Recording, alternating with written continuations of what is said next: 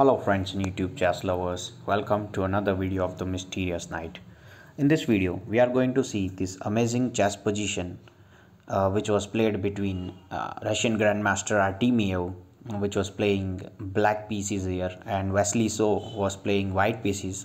Here Wesley made a blunderous move, that is f takes g6. After f takes g6, as you can see, the eval bar immediately reacts to the same, and it is black to move and win. So I'll let you find the position. You can pause the video and have your think. So congratulations to those who found this amazing move, that is rook to d1 check.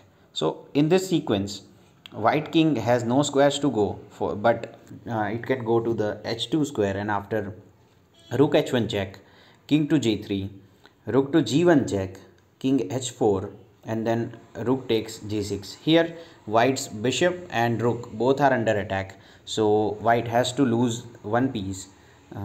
So after, let's say, king defends the bishop, we can simply take the bishop with the rook and give a check to the opponent's king. So white has no choice but to pick that rook up, and then we can pick the other rook up. Although here white can take this pawn, but we are huge up in the material, so 2 pawns against the bishop will not do it in the end game, and this eval bar already shows that it is a -4 and winning position for the Artemiev. So it was in this position, after check of the rook on the d1, Wesley resigned the game. Hope you like this video. Feel free to comment your views, and don't forget to like, share and subscribe. Thank you.